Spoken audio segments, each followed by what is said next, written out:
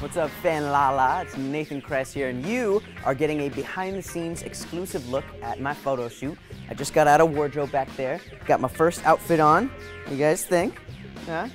Got the hoods and the strings and the zippers and stuff. It's gonna be a lovely time, and I hope you guys enjoy. Check it out.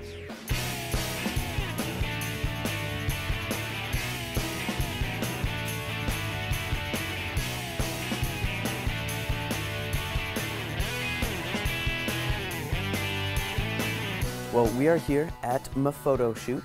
We have, I think, like 6 looks that we're going to go through, and I'm very excited. We're going to be doing some kind of different stuff, and I've never worn this before. I have dubbed this the Vestudi, and it's my favorite thing ever, and I hope it turns out good on camera, because I like it a lot.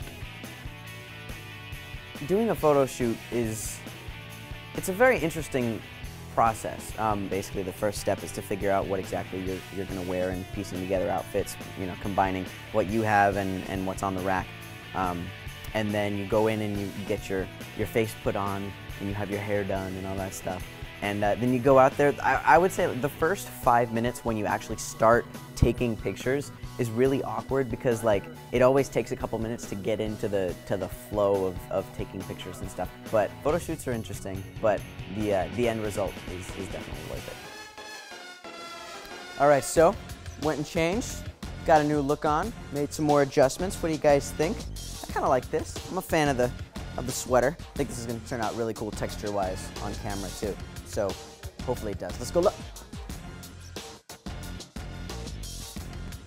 Ever since last Kids' Choice Awards, I've tried to stay away from the vests. I'm not going to say that I don't love them, because I do, as you can see. However, I might have to move on to the Vestudi if this whole thing catches on, because it's pretty ridiculous. Alright guys, well that looks like that is it for me. Thank you so much for coming and checking out my photo shoot. I hope you guys had a lovely time with your exclusive behind the scenes look, and see you guys later. Bye.